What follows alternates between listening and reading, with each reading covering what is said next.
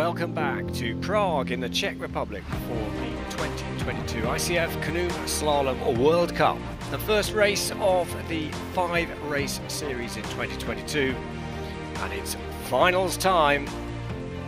220 athletes from 36 nations have gathered here, and we're into the sharp end of racing. Women's kayak and men's kayak finals. We are down to the top 10 in each category, and only 23 gates stand between each athlete and World Cup glory. Perfect conditions here, and a big crowd gathering for these finals with eager anticipation. This popular course on the outskirts of the city of Prague, and here perfect conditions, 23 degrees centigrade, very little wind, and ideal temperatures for our athletes as they go for gold here in the World Cup. 23 gates, our course designers Stefano Cipresi and Yuri Preskovic. 6 upstream gates, the rest are downstream gates, and that is the challenge that's been set. Women's kayak up first, then the men's kayak in reverse.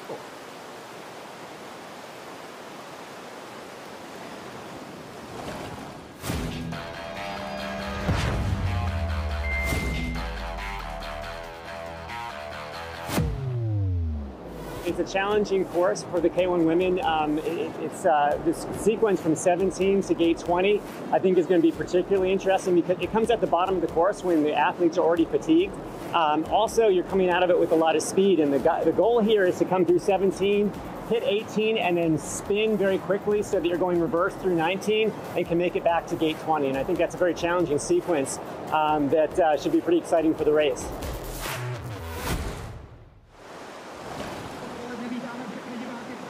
So here we have the start list, our 10 finalists in reverse order of their position in the semi-finals. Myself, Andy Maddock, I will talk you through the action, and I'm pleased to have joining me in the commentary booth, Sofia Reynoso of the Mexican team. Welcome back to the booth. Thank you. I'm super excited to watch these finals. They should be pretty exciting. And we are underway with racing. The first of our finalists, Mallory Franklin of Great Britain. World Championship silver medalist and fresh from a European Championship bronze medal a couple of weeks ago in Liptovsky Mikolas at the European Championships there. And well, the opportunity to really lay a marker down. The fastest run time, 102.26. That was achieved in the semi-finals, and that's the kind of benchmark as we get into the sharp end of racing. So any reflections from the semi-finals, Sophia? Yeah, I mean, it was hard to get the best top 10, but I think it's a tight field for everyone, and Mallory is putting down a good time right now. She just also recently married, I heard. Yeah, that's right. I think she was married in December time, and yeah, Mallory was fast in the semi-final but had penalties, but still managed to get into the final, and it will start from zero again, so the opportunity to lay one down, maybe put a bit of pressure on those still to come. And now towards the business end of the course, this is what we heard Lee Leappath just talking through. This is the tricky move. 18-19, we've seen a few penalties, but a good tidy move from Mallory. Definitely, this is where she touched last time, so I think she's concentrated on having a clean run this time. So it looks like she's doing it clean and fast for the moment. We'll see these last exit, which gets pretty complicated when you're tired. One gate to go for Mallory Franklin. 102 was the fastest raw time in the semi-finals. Going to be outside of that, but it's a good time. And 106.15, it's a clean run for Mallory Franklin of Great Britain. And that sets the benchmark that everybody else has to follow now. So what do you think to that? Is that enough for the podium?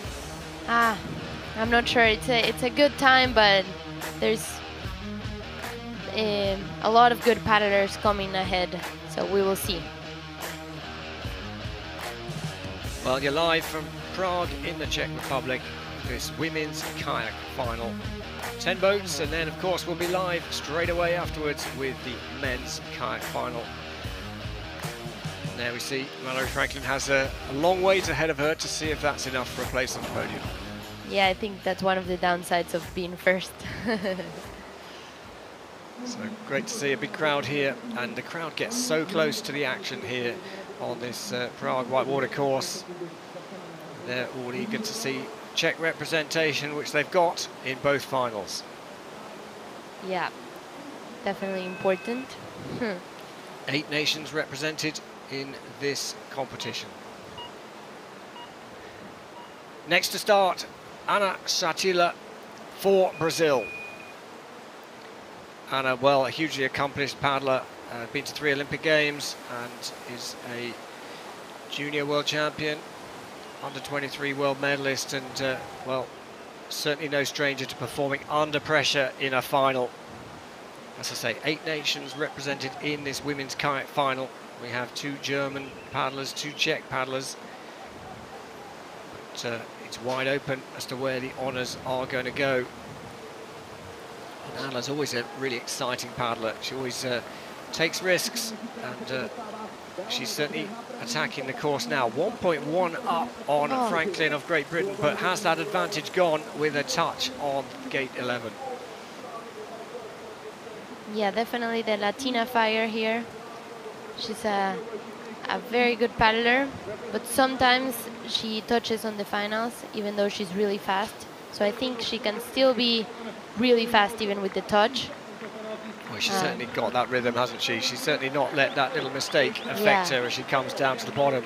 And we'll get an indication. Well, she's still in touch. 1.89 down on Franklin of Great Britain, our current race leader, but she's still in the mix.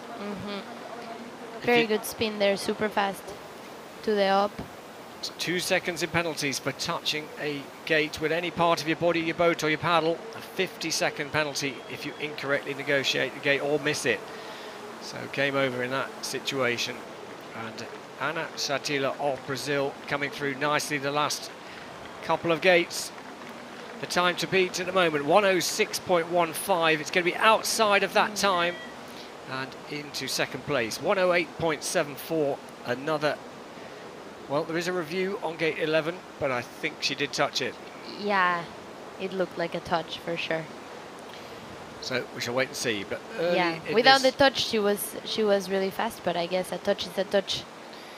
Here, this is what the penalty judges will be looking at. They have a number of angles, and there we see it. The actual touch is with the left pole, with the front of the boat as she comes down. There's our international technical officials reviewing each gate as it comes down. And, well, no doubt about that. Their touch on gate 11 with the bows of the boat. Yeah, it looks like she was just a bit tight on the pole. So she hit both poles. Yeah. So penalty confirmed and the result confirmed. Mallory Franklin leads ahead of Ana Satila with 8 boats still to go in this women's kayak final in the first World Cup of the ICF Canoe Slalom World Cup season. Well, next to start, Stephanie Horn of Italy. Very much the form boat of the moment. European champion from a couple of weeks ago. And very much, well, I think she took the gold at the Augsburg International just a week ago. Yeah, she medaled. I'm not sure if silver, but she did really well. I think it's her home course. And having 2 medals in the start of the season already, I think puts her definitely at the top. We'll see what she can pull out in this run. I think it's exciting to watch her paddle. She's got a very strong technique. She's another competitor that had penalties in the semi-final, still qualified through into the final, so we know she's got the pace, and she's shown that on the top split. 1.1 up on the early split, but is that a touch? It looks like it on the upstream gate 13. Yep. That's confirmed with the bows of the boat. So fast and clean is the name of the game in canoe slalom. You've got to be super fast to absorb any penalties, particularly when you get to the sharp end of racing in a World Cup final. Yeah, I think it's crazy to see when someone wins with a touch. It's quite unreal. So now the deficit, well, the advantage has gone to a deficit, and is that another touch on gate 19? Stephanie Horn not having it all her own way as she goes into the final 3 gates of the course, and these 3 gates have not been straightforward either. No, I think that last curler with the hole above it, it's easy to turn right before it, and it's easy to have a touch on that 22 gate. So, and you're really tired at that point, so you gotta keep it together. So Stephanie stops the clock in 3rd place, 1:12.59. That includes 4 seconds of penalties. And there's our current leader, Mallory Franklin on the left, Anna Satila on the right. And disappointment for Stephanie Horn, and certainly I thought the momentum she'd had from the last few weeks would have definitely helped shown her her as a big challenger for the podium, but she's not going to do that today. No. I think it's also the pressure.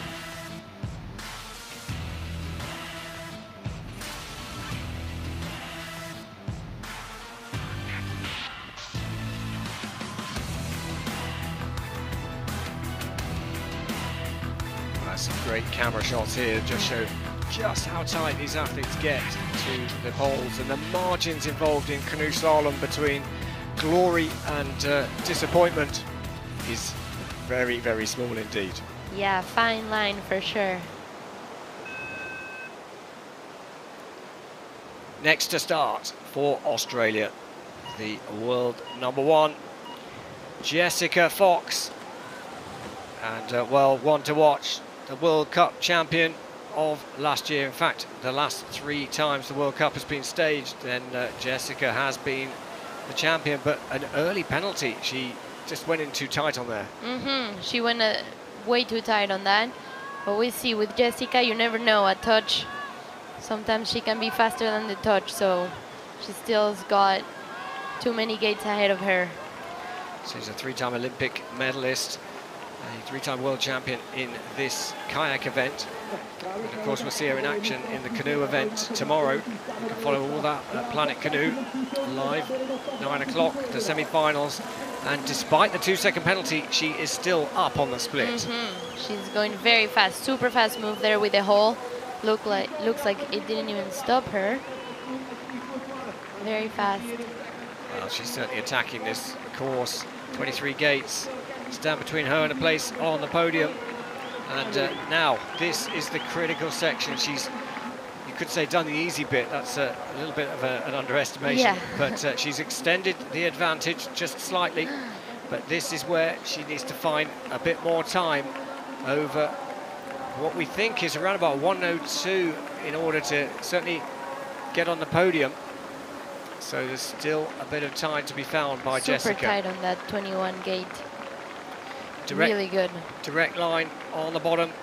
Now she's just got to dig deep. The time to beat 1:06.15. She's going to be well inside that. She's got a 2-second penalty, but she is in the race lead. And look at that time, 1:03.91, and that includes a 2-second penalty. The fastest women's run time of the day.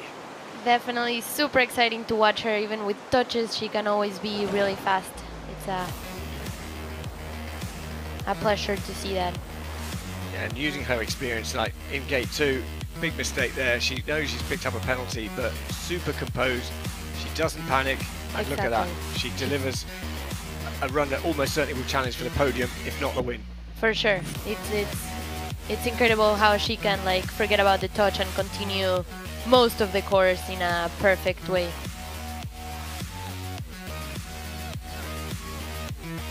So 4 boats down. Top 3. Jessica Fox leads for Australia ahead of Mallory Franklin and Anna Satila. 6 boats still to go. Next up, it is Teresa Fisarova of the Czech Republic. One of 2 Czech boats in this women's kayak final. And surely the home crowd are going to start to get noisy any moment now as Teresa sets off for a place on the podium. Yeah, I think the Czechs are very excited. You can hear it in the banks of the river. They're all cheering for her. She was the fastest in the heats. That was on a Friday, so we know she can be quick over this course.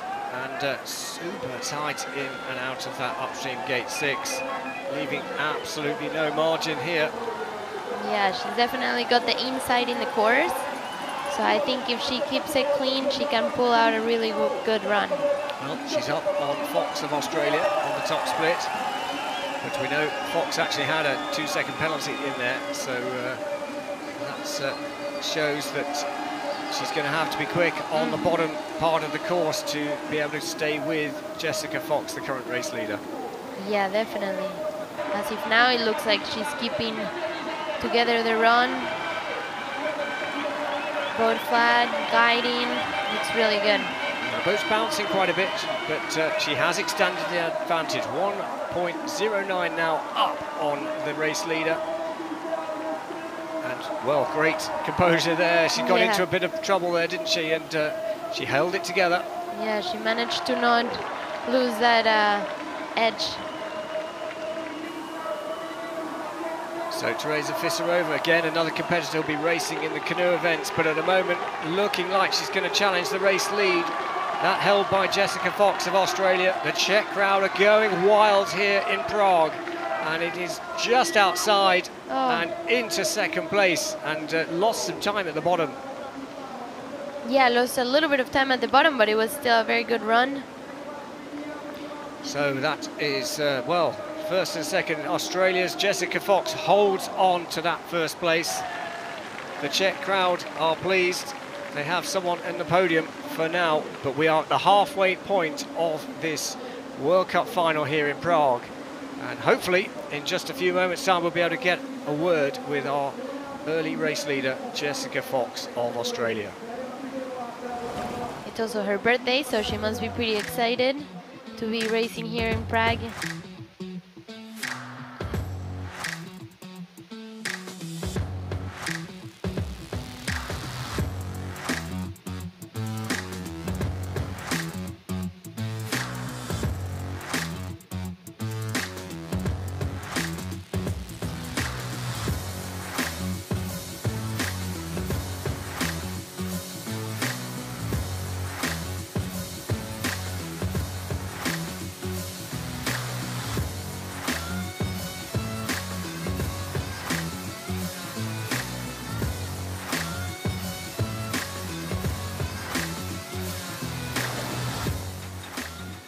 Well, first of all, happy birthday, Jess Fox. I don't think I've ever seen you breathing so heavily. It was a tough run, was it? Oh, yeah, it was a very tough run, a fight from the start to the finish. I had an early mistake on gate 2, and I just really had to pull hard the whole way down and gave it everything at the finish. Do you think that time's going to be good enough? Oh, look, I don't know. I think it could definitely go faster. It was a 1:01 +2, I think. So Ricardo did a 1:02 in the semi. We'll see what the other girls can do. And how about that crowd? Oh, it was amazing. I could hear them cheering and clapping, and it just gave me all this energy. And yeah, really helped me get to that finish line. So thank you to the crowd. All right, let's watch these last 5 paddlers. Good luck, Jess Fox. Well, great to hear from our current race leader, Jessica Fox of Australia. Well, what a birthday present that would be if she can hold on to that. Here are the results at the halfway point in this women's kayak final. Here we're live from Prague in the Czech Republic. Perfect racing conditions, but still 5 boats to go. And of course, they were the fastest 5 boats in the semi-final. Yeah, well, we'll see. It's a very tight race. Everyone's super good.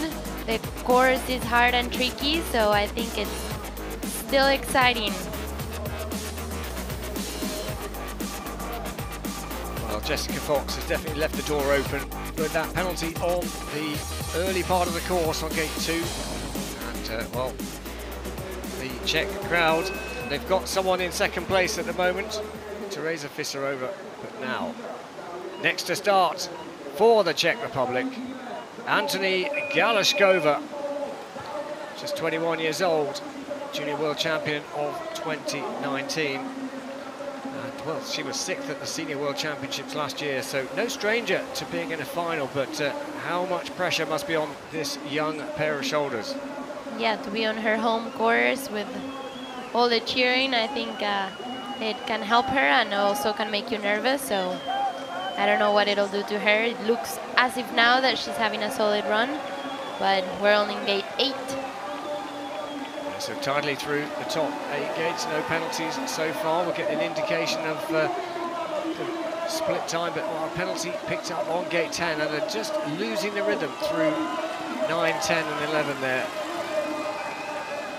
So a second down on Fox of Australia at the midpoint of this 23-gate course. Yeah, she lost a little bit her boat there on that hole, but managed to keep it together even with the touch. So Anthony Galoskova now coming into the business end of the course, still very much in control for a place on the podium, but 5.5 seconds. That middle section has been costly indeed. Nicely through 18, great use of the water. Now she's got to pick up the wave, get in tight onto the upstream 20, and importantly, exit tight. Nicely done. Very good. Come to the last stop, which you've got to be pretty tight on it, and pretty high up. So these last 3 gates are not straightforward either. There's a lot of choice, a lot of lines, and even just timing the strokes over the waves to optimize the speed. And it is going to be outside of the top 3 for Anthony Galoskova of the Czech Republic into 6th place.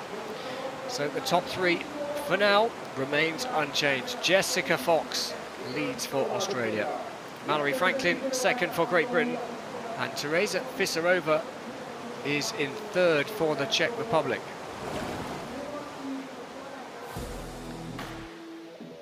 So you can see the grandstands packed. What an atmosphere. And here at this Prague course, the crowd can get so close to the athletes. And that makes such a big difference to you as an athlete when you're going down.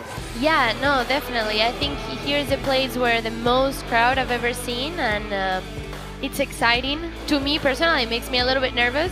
I don't always deal so well with the crowd cheering on me that hard. But if you are able to keep it quiet and keep concentrated, I think it's great for sure.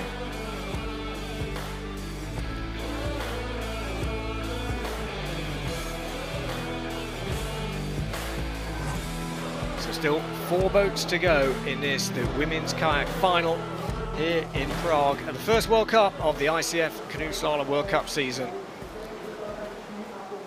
And we're away with racing. Eliska Mintalova sets off from the top of the course and takes an early penalty on gate 2. That's a 2-second penalty added to her time.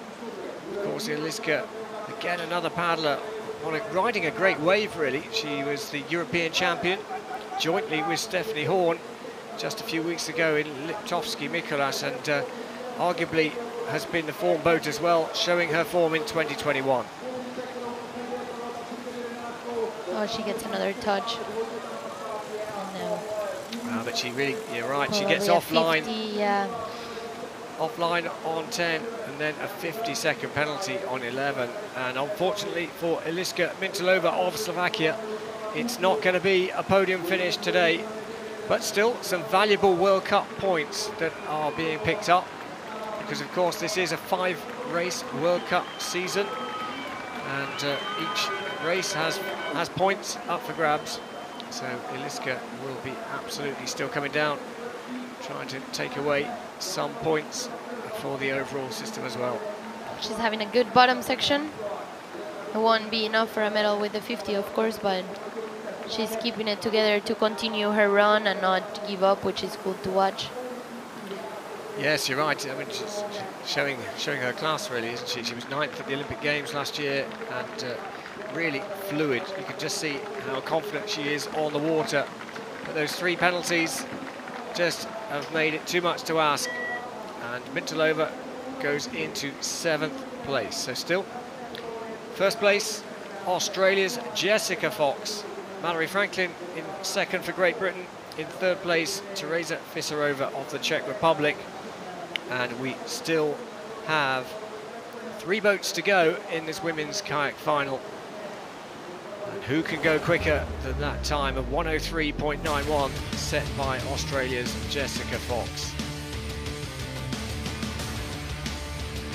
So a tricky section, that gate 10 and 11. It's a Sofia Reynoso of the Mexican team, an Olympic semi-finalist from last year. You paddle this course. It's not forgiving, is it? No, it is not. And that section specifically, the water it's hard. You have those two holes back to back, and you gotta like find the line and paddle hard. So it's definitely a tricky section. And once you're offline, it's pretty hard to get back on it. So it looks like that's kind of what happened to her. Making that 50, she hit the pole to the other side. 3 boats to go. Camille Prigent of France next to start. As it says on the screen, an under-23 world champion, a regular finalist, and someone you would never rule out for challenging for a place on the podium.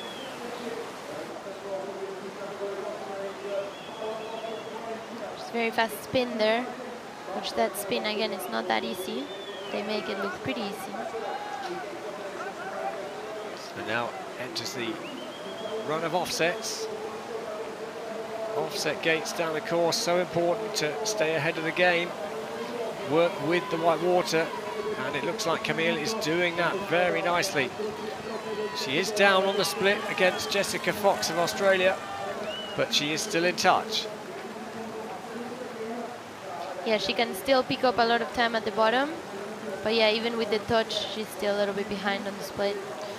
Fox was good on the middle and the bottom, so Camille Prigent is going to have to do something special to get into first place, but there is a gap between first and second, so a place on the podium is very much up for grabs. And wow, look, the deficit has turned into credit. She's picked up that nice. Camille Prigent is our virtual race leader. She now needs to hold on to it. Very nice on 20.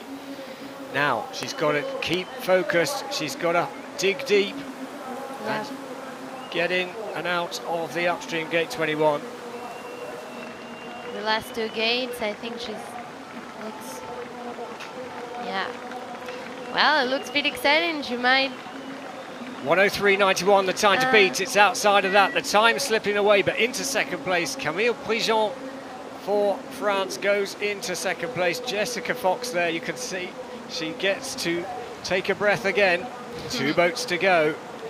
And, well, that means that the Czech Republic won't have anyone on the podium, which is probably not necessarily what we would have expected. Yeah, no, definitely a little bit shocking. But we'll see. It's wild. Jessica's still at the top with 1 touch, you never know. Well done, Camille Prigent. Yeah.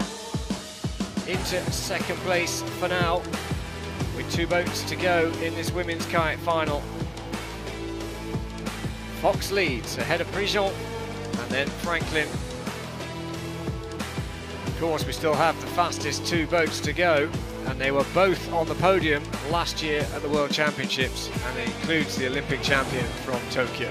Yeah, so still 2 very top competitors. We will see. I think it's tight between them as well, so let's see what they can do. On course, Elena Lillich of Germany sets off in this World Cup. First race of the season.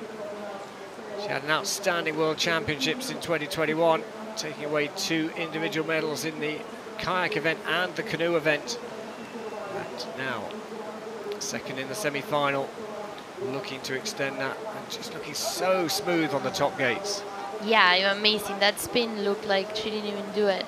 Very smooth. Still a lot to go, though. That's right. She's got a review for number 2. Well, we'll have to wait and see. No penalty showing yet, so it's just a sense check, but it does look like a penalty picked up on gate 11, and that is showing. So the advantage on the top section has almost certainly been wiped out now. But you could say that means it's neutral now. Jessica Fox, the race leader, has a 2-second penalty. Definitely. So let's watch Elena Lillich now coming down through gate 16. Approaching the second split, we'll get an indication of where she stacks up, and she's maintained the advantage despite the penalty. 0.54, so still very much all to play for. It's all going to be down to who can deliver the bottom section in the best way possible. Yeah, we will see. It's really, really tight. This last upstream, it's a hard gate. You can lose a lot of time on it. Looks like she doesn't. Nice. So she was a little bit low, but she seemed to carry a lot of boat speed on the exit. So Elena Lilik has the time of 103.91 to beat. It's going to be close. Is it going to be inside that? Just outside and into second place. Wow.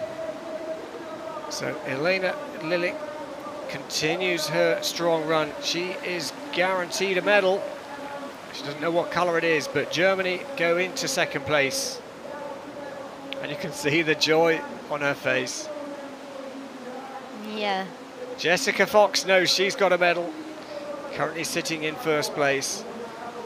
Elena Lilik of Germany in second, and Camille Prigent of France is currently in third with one boat still to go. We will see what Ricarda Funk can do today in the final.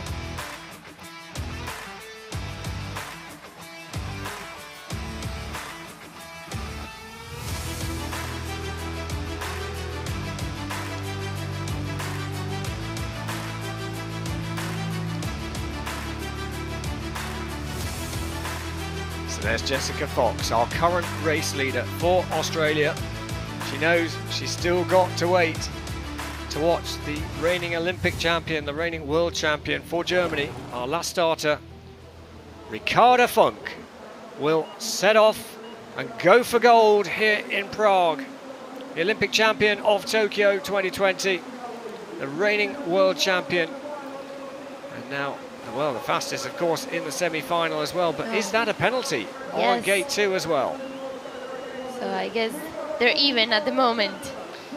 So it is, as you say, it is absolutely all square now. And another penalty on the upstream gate 6, potentially. That's confirmed on the screen now. So Ricarda Funk, the Olympic and world champion, has got to produce something very magical here to take the victory away from the birthday girl of Jessica Fox from Australia. Yeah, with 2 touches, that seems now a little bit harder, but then again, you never know, so we'll see. Well, 3 touches, maybe?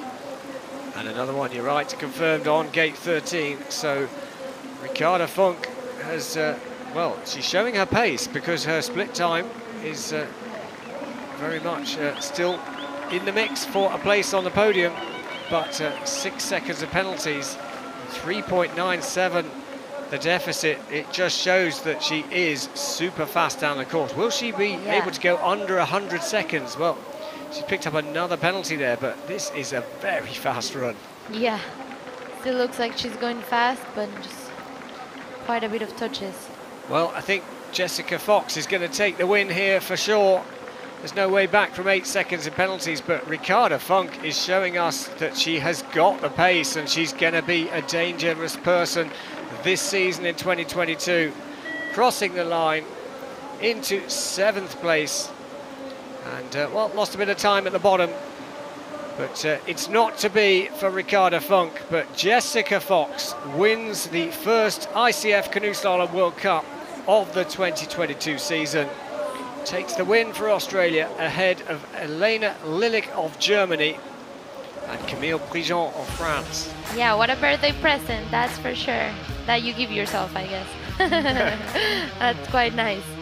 So she did it the hard way in some ways, that early mistake on gate 2. But in the end, then she wasn't the only one who had problems with the poles. No, it was a very hard course. Really good athletes, all of them.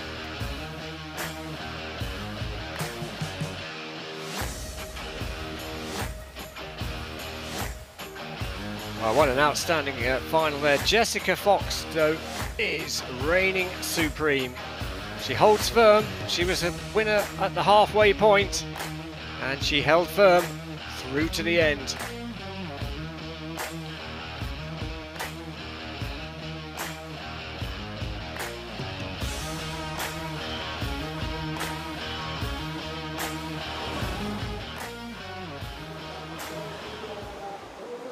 Well, Jess, I don't think you can quite believe that, can you? That you've had a 2-second penalty and you've held on and won a gold medal. Congratulations, happy birthday, what a celebration. Thank you, I'm so happy.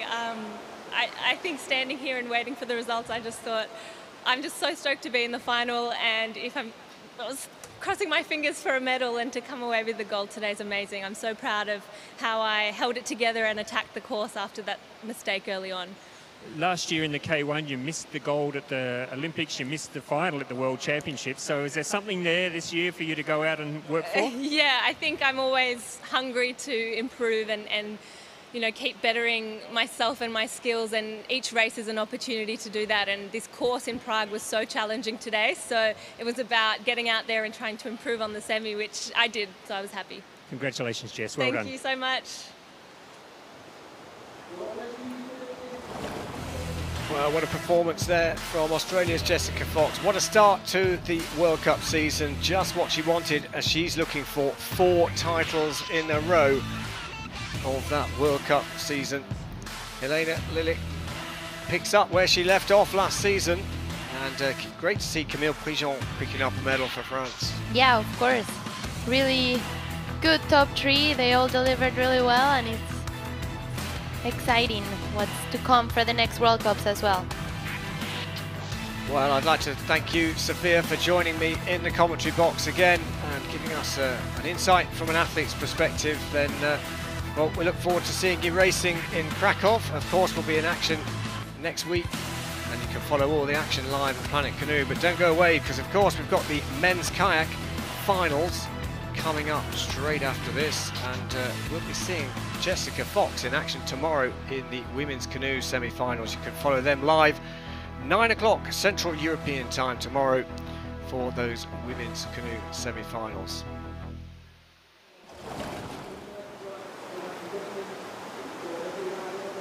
So here are the official results from the women's kayak final, the first World Cup of the 2022 season. Then the Jessica Fox confirmed as winner ahead of Helena Lillik and Camille Prigent. And there are the points for the World Cup season. It's early days yet, and of course double points in the final race. But Jessica Fox starts off where she left behind in 2021 in the World Cup. Look at the crowd here in the great course next to the great historic city. Hello, my name is Jiří Prskavec. I'm an Olympic champion from Tokyo. The upstream gate we can do in many ways. When a young athlete starts with the sport, he has to first learn a classic upstream on an open dufek. Option 2 is going for a sweep, which means do a stroke when coming into the gate and finish the gate with an open dufek. It's a shorter line, but it's not the shortest one. And the option 3 is coming into the gate with a back sweep and then doing a straight sweep on the other side. We usually use that option when we have a high approach to the upstream and we need a short exit because it usually turns the boat 360. You cut the line as much as possible. Now we saw our 3 options. Of course, there are many more. Now it's up to you to choose the best one and go for it.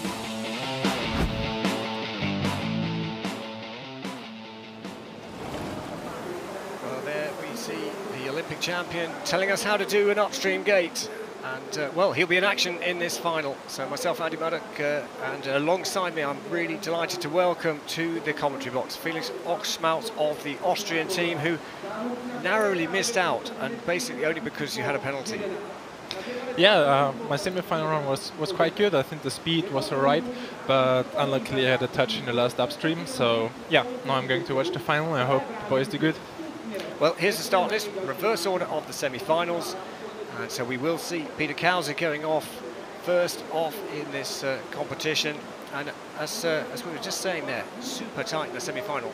So 1.89 seconds separated first and 10th place. And your touch, unfortunately, left you in 11th.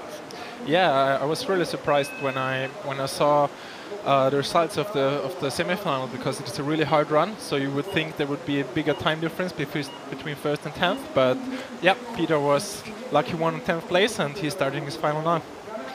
So Peter Kauser for Slovenia starts off this men's kayak final. And, well, he's an Olympic medalist. He is a multi-world champion. Well, there's nothing, I think, in this sport he hasn't won. and you would never rule him out for taking the honours here today. He definitely has the experience to put down a really fast time on this very technical and hard course, and you can see that he's paddling not too fast, not pushing too hard. He's really trying to stay on the line and keep the boat going all the way through the first part of the course. So Felix, tell us a little bit about where's the hardest part of this course? I think from gate 6 until gate 12, 13, you really need to stay on the line and keep the boat going. And the other sections, like this section, you always need to take some extra space to have speed through the offset. Otherwise, you're going to get stuck in the stoppers and lose a lot of time there. Yeah, well, you all make it look very easy, and Peter Kauser is certainly doing that as he sneaks into the upstream, into the downstream 19, and really lines up well for 20. He looks like he's on a good run here. Yeah, it looks all together, it looks quite good. I think I saw some small mistakes, but we will see if that also shows up in the time. But yeah, until now he's clean, and I think that's very important for the final. So around about 94 seconds is the time to beat. That was the fastest time in the semi-finals, but I think we're going to go below that. So 95.54, it's a good run, it's a clean run, but I don't know, I always think we could get to 92 in this final. What do you think? I think 92, 93 is very likely, because, yeah, like we said, the semi-final was really tight, so everybody made some mistakes and had a good bottom, a good top, a good middle section maybe, but I think we will see one or two guys putting together the whole run and putting down a really fast time. Yeah, we also saw Yuri Preskovic cruising in the last few gates on the course. Yeah, like he knew he was really fast, and just the other day I looked up his stats about the last major races since 2017, and it's just impressive how every time he makes the semi-final he made the final too, and I think out of 14 World Cup finals he made 11 medals. So when I read that I was just impressed. Well, there, Peter Kauser, he has set the benchmark for everyone to follow. 95.54, the time to beat, and he'll have to wait and see whether that's enough for a place on the podium. Well, next to start for Austria, it is Mario Leitner. Why don't you give us a bit of information about your compatriot? Yeah, I think Mario really likes hard courses, so I think everything's set for him to put down a good run, and I hope he can show us what he can do, and I wish him all the best. Let's go. Well, he's on course now, and certainly in the semi-final he looked really composed, and he didn't look like he was taking any unnecessary risks. It'll be interesting to see whether, because it's the final, will he take a few more risks? I think for a good result today, maybe it's not really necessary to take some extra risk if you stay on the lines and have a high speed. But like we said, if you want to do this 92, 93, yeah, you probably have to take some risk and push hard. Well, it's a solid start for Mario. This is the tricky gate 10 that caught so many people out in the semi-final. Losing a bit of speed through this section, but he managed to do all the gates quite nicely. Yeah, that shows up on the split time. 1.78 down on Peter Kauser of Slovenia as he comes into the middle section. Goes wide on the upstream. And this is the bit where you really get the full force of the crowd as well. They're really close. Does it affect you at all? Does it positively, negatively? I think myself it affects positively, because when you're in the right upstreams, you're basically 1.5 meters away from the crowd, and I like it. I like it a lot. Canoeing is big in Czech, and yeah, it's great to see all the people here. Yeah, and the Czech supporters tend to they shout loudest for the Czechs, understandably, but they tend to shout for everybody. Yeah, everybody's clapping, everybody's cheering. If you make it to the finals, you're sure to have a great atmosphere. So a little bit sticky on that penultimate gate there for Mario Leitner. It's going to be outside the lead time, but a respectable clean run. 1:01.06. Sadly, he didn't manage to put together the run he was wishing for. Yeah, getting stuck everywhere a bit, and in the end, it adds up, and that's the result you have. But it was a final for him today, so I think he should be happy about that, even though you're not happy when you're not satisfied with your final run. That's it. We saw Peter Kauser there, race leader. Still, well, he gets to breathe again. It'll be a long wait for him to see whether he's done enough, but Yeah, great to see Mario in a final. And how important is that at the start of the season, particularly as the World Championships are early this year, to get your season off to a good start? Yeah, I think it gives you a lot of confidence, and on the one hand you're very happy to have a good start, on the other hand as an athlete you always think you're only as good as the last race was, so you try to push hard for the next one again. But if you know you have 1 or 2 good results, you know you're in contention for the good times and for the good end results. So I think it's very important to have the first few races good, to have a good start to leading up to the World Champs. Yeah, and you might be sat next to me now, but I guess you've got a European Championship medal in your pocket from earlier on in the year, so a good start so far. Perfect start, like 2 medals in 2 days at the Euros. I'm very happy with my start. So next to start, Martin Duguid of Switzerland. He goes for the top spot in this World Cup final here in Prague. He's a very light and technical paddler. You can see him floating on the water and trying to keep this boat up to speed. It looks really good until now, but now he's coming to the critical section. It's very nice on the upstream 6, really carried a lot of boat speed on the exit. Tends to be quite a high risk taker, my experience. Yeah. But when he gets it right, deadly fast. He gets stuck at all 3 stoppers of this offset, so he lost quite some time there, but maybe with a good bottom part he can still get close to Peter. Well, in and out of the upstream gate 13 nicely, but you're right, it's starting to show that Peter's run was pretty solid. Certainly put the pressure on those still to come. Especially if you have troubles on the top part, you're gonna use some extra power to try to stay online and do all the gates, and that doesn't make it easier to do a good bottom half, so we will see if Martin manages to get closer.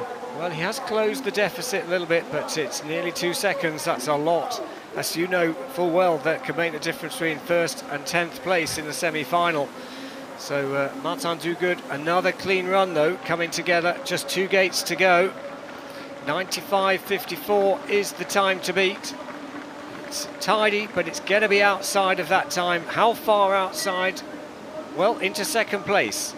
So he did start to close that deficit. Another 20 gates or so, he might have made it. yeah, he was coming closer, but I think Peter's bottom especially was good. It was good. So I think you just have to try to not lose too much time on him on the top part, and then it's possible to beat his time. Well, we're live from Prague in the Czech Republic. This, the men's kayak final. Myself, Andy Maddock, and alongside me, Felix Oschmalz of the Austrian team. Of course, 4th at the Olympic Games in Tokyo 2020 with a paddle back, which I still remember. I'm sure you won't forget that in a hurry. Probably I'll remember that the rest of my life, but I'm still happy with my Olympic experience. It was, after the paddle back I knew I just, gotta try my hardest now, and the rest of the run was really good, so I ended up with a good result. Even though, it's always hard to get 4th or 11th in the race, so... Well, it's early part of the season, and certainly we're just 7 weeks away from the World Championships in Augsburg, Germany. Next to start for Brazil, Pedro Goncalves, better known as Pepe. Great to see him. He was in the World Championship final last year, and great to see him straight back into the next major final here in Prague. And well, he got in. Did he have a penalty? No, I think Jiří was the only one who managed to come to the final with a penalty.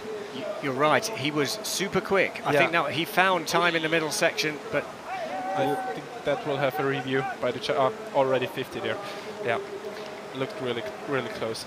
Yeah, unfortunately, it looks like he just cut the line a little bit too tight going into, well, 3, 4, 5, and he's paid a heavy price, but he still get World Cup points, so he's still very much in the mix. Yeah, and it's not a bad start to the season. Even if a 10th place, that will give some World Cup points. It's a 5-race series, double points in the World Cup final. And I know that he's back with his old coach for this season, Ettore Valdi. And his paddling is looking really good again this season, so I'm happy for him that the work can be continued after a short break. And his final run is for sure not to his satisfaction, but I'm very sure that he will put some other good runs down during this season. Yeah, so that 50-second penalty on gate 5, but still he's paddling it out. And of course, don't forget we're racing in Krakow in Poland next week, World Cup 2, and then the following week there's a cross belt, and that will be in Tartan in Slovenia. And again, all of the action you can follow live at Planet Canoe. But Pepe Goncalves paddles out his run and well, stops the clock, 1:52.01, and well, great to see. Acknowledges the support, the crowd, and it's not to be today, but he's definitely improving by every race.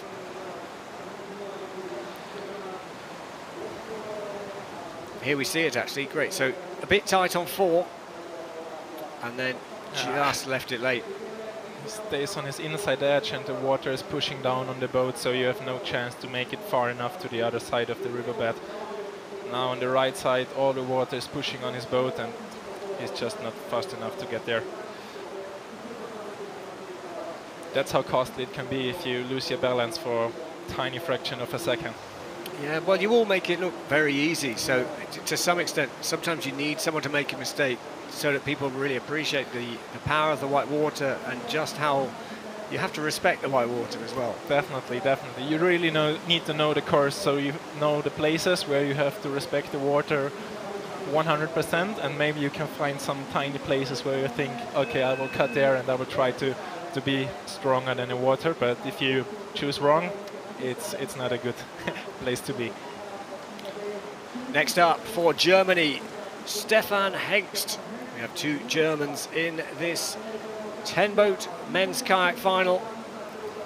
And Stefan, well, he was very early off. He only qualified through in the heats on the second run, but he certainly made up for it in the semi-final, and he's already cutting the lines. I could hear you take a deep breath there. I thought the same will happen to him as it did to Pepe, but he kept his boat flat and managed to do the gate, so he's in the middle of the hard section now, and I think he will have another penalty review, and 50 seconds already there. So unfortunately Stefan just had left that one up to the judges on gate 10, and a 50-second penalty awarded. It says review, that's because the judges on the bank have given a 50-second penalty. Now the video judges will have another look at it just to make sure that it's fair, and then any penalties will be confirmed. That's what I was talking about when we spoke about the course before the final started. It's a really hard and challenging course. So it was surprising how many 50s there were in the semi-final, and also very surprising how tight it was to qualify for the final. So usually, yeah, you would see more mistakes, but not as big mistakes as were made. Yeah. Well, it's all gone a bit wrong now for Stefan. He probably knows he's got a 50. He made a mistake on a couple of other gates, and well, what it does mean is that Peter Kauser at the halfway point in this men's kayak final is leading the way for Slovenia ahead of Martin Duguid of Switzerland and Mario Leitner of Austria. There he is on the left, Peter Kauser.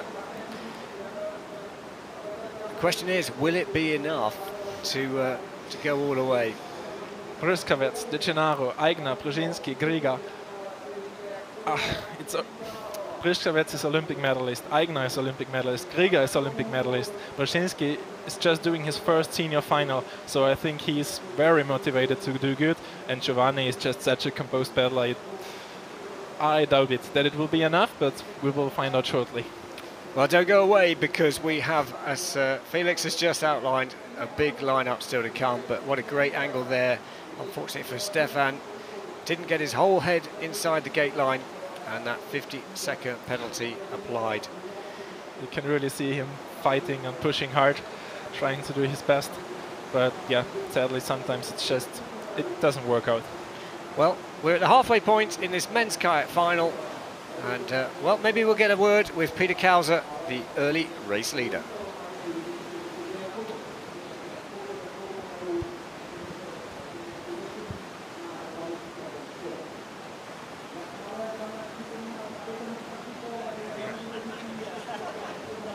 Well, Peter Kauser, you just snuck into the final, and here you are leading at halfway. Yeah, I was a little bit lucky in the semis. When I crossed the finish line in the semis, I thought like, okay, I'm done for today, and I already went up to the tent to pack my stuff and just watch the semis till the end, or not even that, and then just go to the hotel. But then a little bit of luck happened, and I just made it through. So I opened the final, and I'm happy. I'm still leading after the halfway. Yeah, you were clean, which is important. Do you think your time is fast enough? I don't think the time is fast enough, but yeah, the water went up a little bit from the semis, so the gates are a little bit lower, some of them like on the crucial level, so then you can't actually navigate the boat down the course like you want, but you have to be careful most of the time not to touch the gate. So I'm happy I managed to do a clean run, even though it was still some margin to gain, but yeah, I'm happy with it. All right, well, let's keep our fingers crossed. Good luck, Peter. Yeah, thanks. That is very interesting what you said right now. That the water level went just up. It's enough if it goes up 1, 2, 3 centimeters. You really feel it as a paddler.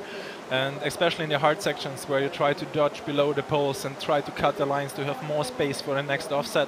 Yeah, you can see it in the times that it's just much harder to do the same fast lines as they did in the semis. Well, we don't have long to wait until the person that the Czech crowd have come to see.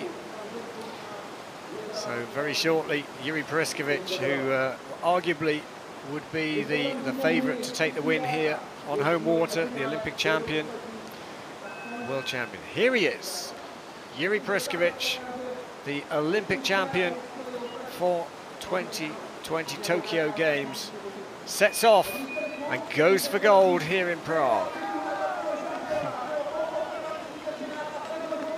So he'll have a lot of pressure on his shoulders, but he seems to be able to thrive under pressure. Definitely. Jerzy doesn't crack under pressure. And he's doing a nice spin on gate number 3. Looking very clean until now. So we can hear the Czech crowd very much cheering his every move down this course. And this is where he's going to find some time. Well, 0.34 down. But he will be up for the next split. This section was really good, the best we saw in the final so far. But he slipped out of the stopper and has to push really hard for the upstream. Yeah, he's had to dig deep, hasn't he? And use up some energy he would have hoped to use further down the course. But he is also one of the fittest paddlers I know, so I think he got some left to push hard and try to... The crowd's there definitely carrying him. Recently, but look, is that a penalty? It is on gate 17, and Jiri Priskovic is under pressure here as he comes into the penultimate upstream. He will try to do a very fast last upstream now, I guess.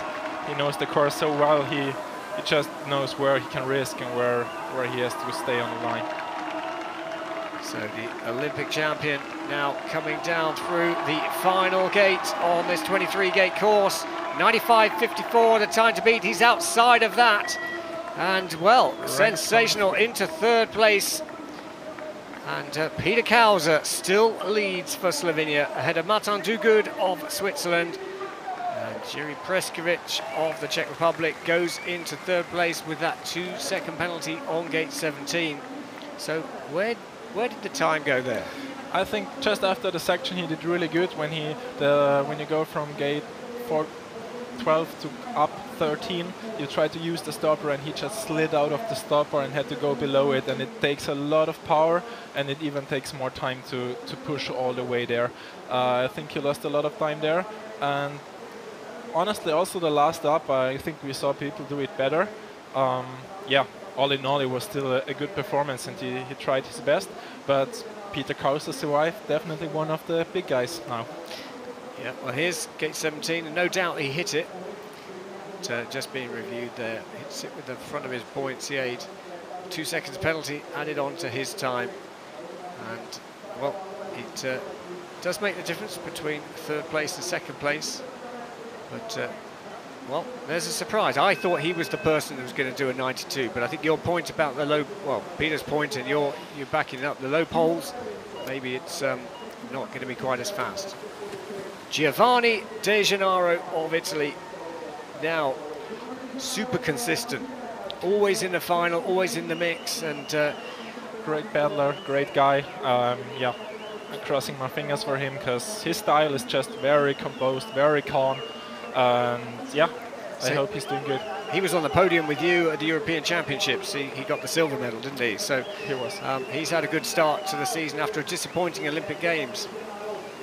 Yeah, he definitely was on. He got stuck there, but now he has a nice exit out of the offset, so maybe he didn't lose too much time. This is the stopover year she lost his race, but Giovanni is doing it very nicely. Very nicely. Very little room for error there, and really big frame, really powerful paddler. And he touched the gate 14, so I think now it will be really hard for him to try to beat Peter. So we'll get an indication in the second split, 1.89, so he has made up some time from that early deficit, but yes, the 2-second penalty has really put him on his back foot now. He is tidy though, but is it too little too late at the bottom of the course to make up that time? And also he chooses the wide exit on the last upstream gate to carry a lot of speed through the last two gates towards the finish line, and he's pushing hard. Well, it's going to be close, but it's going to be outside, and into second place for Giovanni De Gennaro of Italy. And well, look at that, he was quick, but the touch on gate 14 was expensive. Yeah, when you go down the course and you fight for every 10th of a second, you try to be perfectly on the line, and you see just because of a touch something doesn't work out. It's 2 seconds to give away with the blink of an eye, and you have to fight so hard again to get it back. And here we can see with the shaft of the paddle, he just touched the lower end of the pole and yeah, picked up 2 more seconds. Well, we take a breath, because this final, Peter Kauser still leading the way. 3 boats to go now in this 10-boat men's kayak final here. We're live from Prague. You can follow all the action at Planet Canoe. We've got the canoe events and the extreme slalom tomorrow, Sunday. So semi-final start at 9 o'clock. Extreme slalom 4:30 Central European time tomorrow. But we are getting into the sharp end of this men's kayak final. And well, De Gennaro is in second place, but the door is still wide open. So, Aigner Hannes next up, and I think Peter Kauser is already looking at the start list. How many more guys are there to come?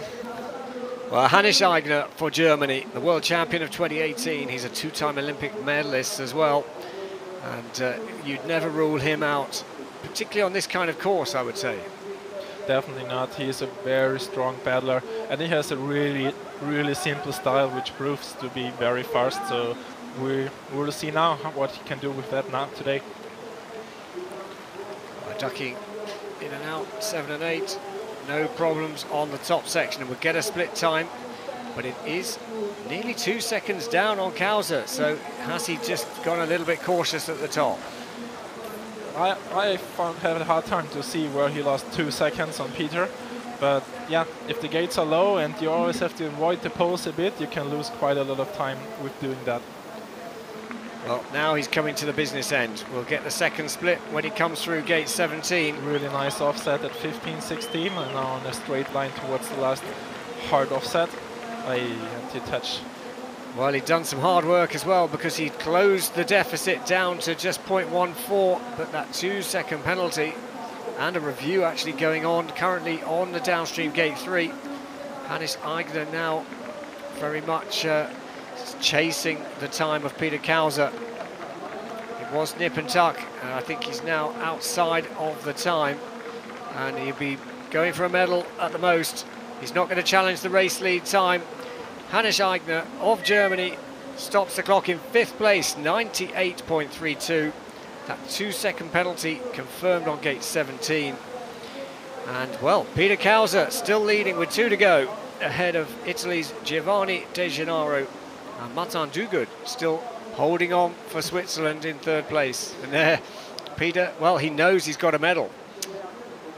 He for sure is happy to have just made it in the final, and what it looks like, he put down a very solid run, and he adapted the best until now to the conditions. which changed apparently from semis to final. So we will wait for Kuba Brzezinski and Kubo Griga, two Jakobs. Indeed. They were the fastest from the semi-finals, and they're the two remaining paddlers still to go in this men's kayak final. I really hope for Kuba Brzezinski that he will manage to keep his focus for his first final and present his skills as good as he can, and yeah, we will see. So, next to start for Poland, it is Jakub Brzezinski in his first senior final. And what a way to do it, qualifying through in joint first in the semi-final.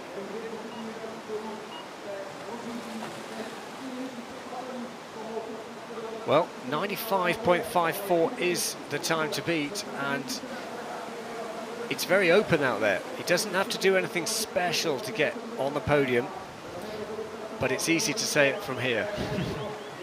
If you're on the start line and your heart is beating and you're just trying to focus on what you're gonna do next, it's not so easy to think how easy it is to get a medal. But I agree, he just needs to do a nice job there and not risk too much. And he's doing so until now. He's just 1.2 down, and I think he did a quite good top part. So we will see if I just saw the same thing happen to him that happened to Yeshi. Yeah, he rejected on that move. That's one of those standard moves. I mean, how many times have you practiced that in training? Very, very often. Like you said, this move is nearly in every race, and you try to find the newest and best line there, but in the race you only got one chance, and when you're training 1,000 times, it's not as easy as you might think to do it on this exact moment. Yeah, look at that, 4.3. That particularly that mistake in gate 12 to 13 down. That's not good. And is that a penalty? Yes, it is, confirmed on gate 20. So unfortunately, really making life tough, a little bit low in 21, and it's not going to challenge the race lead. But let's just make sure we acknowledge this first final for Jakub Brzezinski of the Polish team. And of course, we race in Poland next weekend, so what a boost for him as he goes into his home World Cup in Krakow. But only into 7th place at the moment, and it is still the top three unchanged. Peter Kauser there leads the way ahead of Giovanni De Gennaro and Martin Duguid of Switzerland with one boat to go. So it's tough, but there'll be a lot of learning there. Definitely. I think, like you said, it will hurt now to have a bad final run, but I think he can take away a lot of positive for next weekend, home World Cup, and knowing you'll be fast enough to make the final. It's a good thing, and I think he will see that. Well, we've got 3 World Cups on the bounce, so we're here in Prague, then Krakow in Poland next weekend, and then Slovenia, we're in Tartzen, just on the outskirts of Ljubljana. And you can follow all the action live at Planet Canoe. There, the only penalty picked up, but just the slightest of penalty. It doesn't matter how much you touch it. If you touch it, 2 seconds added to your time.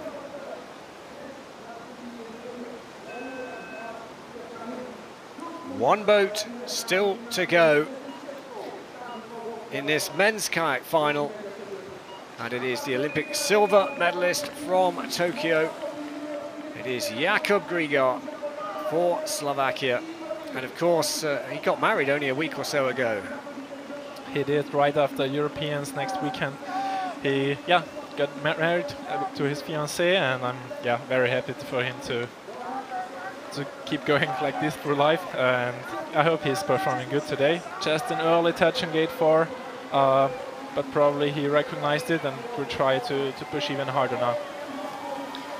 Well, he certainly, when he finds the groove, he is very quick. Hey, this looked really good, but the touch definitely was costly. Yeah, he's certainly quite a long way back from a +4 now. Peter Kauser must be feeling a little bit more relaxed on the finish line, but it's never over till it's over. And he even picked up one more touch at upstream gate 13, so +6 seconds penalties. It will be really hard to fight for one of the podium places. And one more touch. That's definitely not the run Kubo was hoping for. No, it's all fallen apart. He certainly set off. He was absolutely leaving nothing on the river.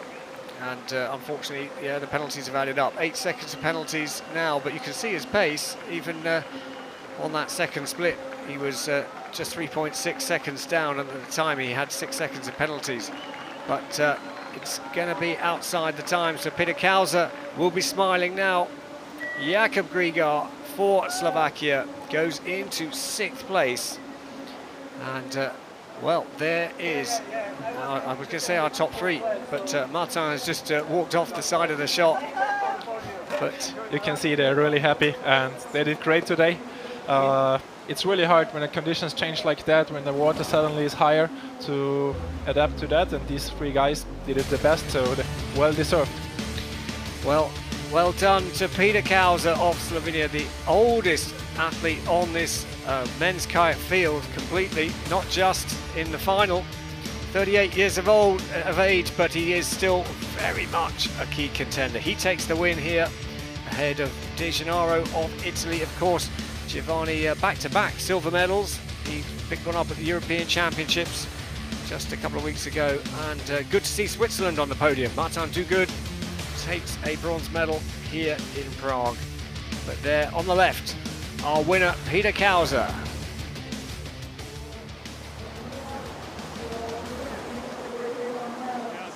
Can you believe it? You're back on top of the podium.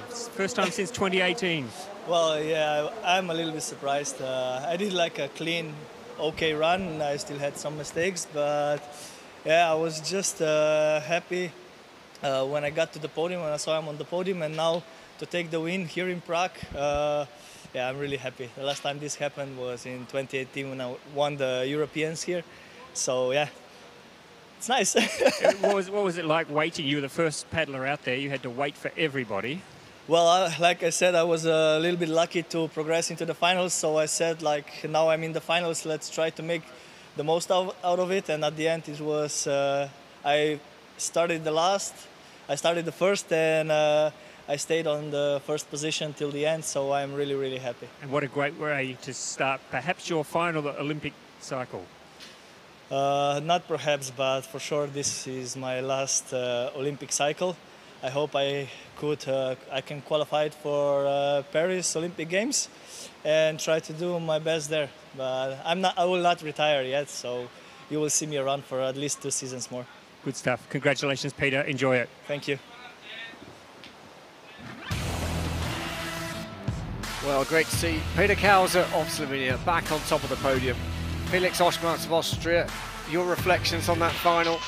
Yeah, in the beginning it was hard to tell why the times are not lower, but then when Peter told us that the gates are just lower than they were in the semis, you could really see that some athletes struggled to keep the same line as in the semi-final. So I think it was very interesting to watch how they adapt to it. And yeah, I'm very happy for Peter to be back on the top and to hear that he will be with us 2 more seasons at least. Well, yes, and he's always a great competitor, isn't he? And you can never rule him out. And he worked so hard just to get his first silver medal at the Olympic Games in Rio, and yet you'd never rule him out of getting another medal in Paris. Definitely, definitely. He's always a good contender, and yeah, definitely one of the great ones in our sport, and I'm happy to keep racing against him. Well, that concludes the men's kayak racing here. Of course, we're just waiting for the final results and then the World Cup standings. And well, what a competition we've had here. And of course, we've got the canoe events tomorrow. The women's canoe semi-finals get underway at 9 o'clock Central European time. And then the men's canoe events. But here are the results. Peter Kauza wins in Prague and takes the first World Cup win of the season. Giovanni De Gennaro back-to-back silver medals after the European Championships in second, and then great to see Switzerland's Martin Duguid on the podium. And in terms of World Cup standings there, Peter Kauza goes into race 2, Krakow in Poland next weekend, on top of the leaderboard. And of course he finished second in the World Cup series last season, only missed out in the final race of the World Cup final. But that wraps up the action today here on Planet Canoe. So we will be in action tomorrow. Women's canoe and the men's canoe semi-finals, 9 o'clock Central European time. Join us then. But of course also the extreme slalom, 4:30 in the afternoon. Again, live at Planet Canoe. But from myself, Andy Maddock, and a big thank you to Felix Oschmaltz. It's goodbye for now. Thanks for having me. Have a nice day.